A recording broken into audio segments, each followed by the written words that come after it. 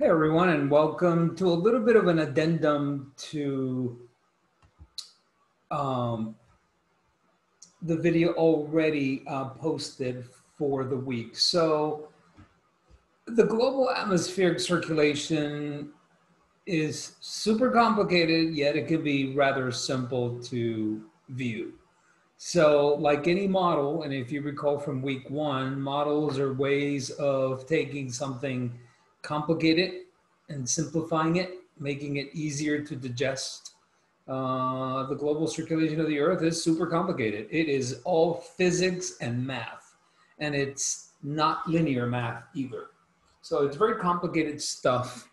And so this circulation model that you see here, and I found this one online, gives you a very nice looking, easy Earth. You have the sun's rays, you have an Earth that's tilted 23.5 degrees from the vertical. And as a result of circulation issues like Coriolis and the pressure gradient, which are basically covered in the lesson, you get trade winds from the northeast. In the northern hemisphere, you get the southeast trades in the southern hemisphere. And when they merge, you have low pressure, rising air, you have cyclones. We covered that last week, week two.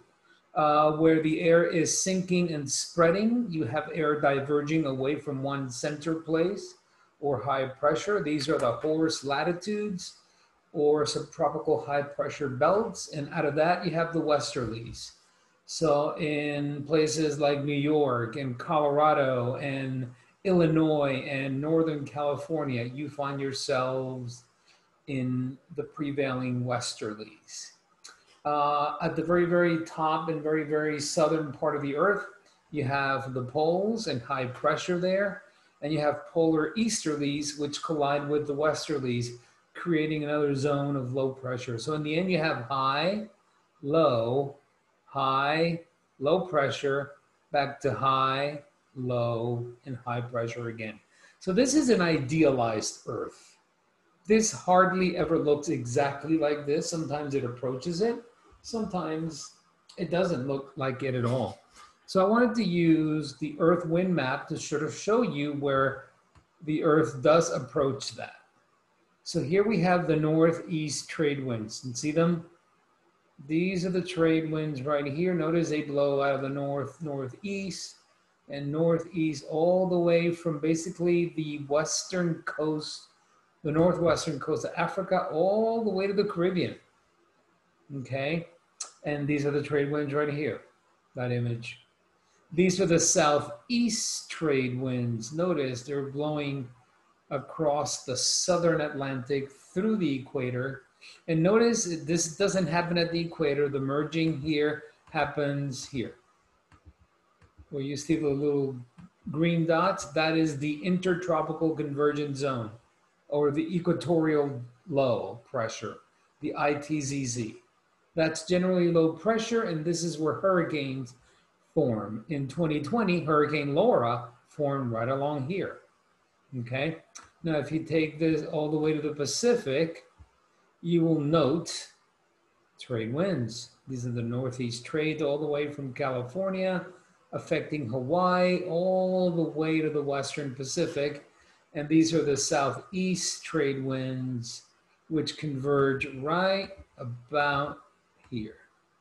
And this is where you have lots of clouds and lots of rain. And sometimes you get little storms forming and creating hurricanes. There's none right now in the Pacific, in the East Pacific, but if you go out to the west, there's a big typhoon off the coast of Japan. And so that is the global circulation from the perspective of the ITZC and subtropical high pressure. If you go back to the Atlantic Ocean and you see these high pressures around 30 degrees, well, guess what? There it is. It's called the Azorian or Bermuda High because it is generally close enough to the island of Bermuda, which is right there, or the Azores, which belong to Portugal, right there. Notice the anticyclonic flow, counterclockwise. Okay. I'm sorry, clockwise, clockwise around high pressure in the northern hemisphere. Now, go further north and notice westerly winds, generally westerly winds, south to west across the United States. It's not really winter. Obviously, it's not even fall yet when I'm doing this. So the flow isn't as precise. But if you go over the Pacific Ocean, westerly winds, westerly winds, westerly winds, westerly, westerly, westerly. There's a component to the west. It could be northwest, it could be southwest, it could be due west, but there's a westerly component. And these storms, like for example, this big storm over Alaska, this is called a mid-latitude cyclone. And it's a cyclone that forms when cold air comes in from the north and warm air comes up from the south. Okay, so these are different storms than the what you find in the tropics. A hurricane, like the hurricane here in Japan or near Japan, is one big hot mass of air. So this is warm and humid all around. It doesn't matter where you are in the storm, it is warm and it is humid.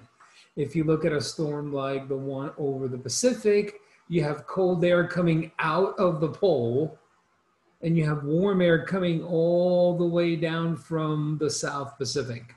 And this is your cold front right here, okay? Now let's look at the pole regions. Notice high pressure, polar easterlies. Here they are, see it? High pressure. These are the polar easterlies. So, you know, in this case, the model is actually pretty good. It's not idealized like what you see here. Now, you might say, well, we've been focusing on the northern hemisphere. What about the southern hemisphere? Well, that's fine. Let's look at the southern hemisphere.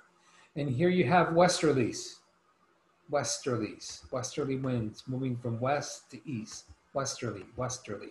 There's this whole thing. If you look at it from the perspective of the South Pole, you have generally westerly winds surrounding Antarctica. If you go to the center of the continent, notice you have high pressure. And this high pressure is spinning in a different direction than, of course, what's happening in the northern hemisphere, right? So in the northern hemisphere, lows spin counterclockwise and high pressure spins clockwise. That's reversed in the southern hemisphere. But regardless, low pressure air is cycling in or up, it's converging, and high pressure, the air is sinking and diverging away. So this right here, let's focus it and center it on the equator.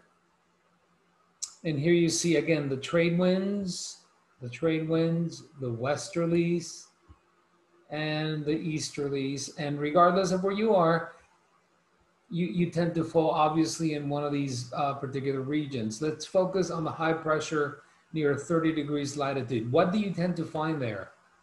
The Mojave Desert right here in California and Arizona, the Sonoran Desert of Mexico. You have, of course, the Sahara Desert in Africa. And of course, you have in the 30 degrees south, you have the Namibia Desert in Namibia, Africa, right down here. Of course, Australia, huge chunk of it is desert, 75% actually. So this actually sticks to what you would expect. It's not, again, ideal. And you can look at this image and from day to day, it will change. But by and large, it will maintain some semblance of similarity to this idealized model that you see on the image on the right. Hopefully that gives you a better way of looking at the global circulation model. I know reading it in the book makes it a little bit too idealized. And in reality, this is a lot more complicated. But if you stick to what you should expect, then trying to understand the differences from that normality is probably a little easier. Anyway, I hope that was useful. Again, I hope you take advantage of this particular tool. It's really, really good. And it's in near real time. So I hope you have a fantastic week, and I will talk to you soon. Bye.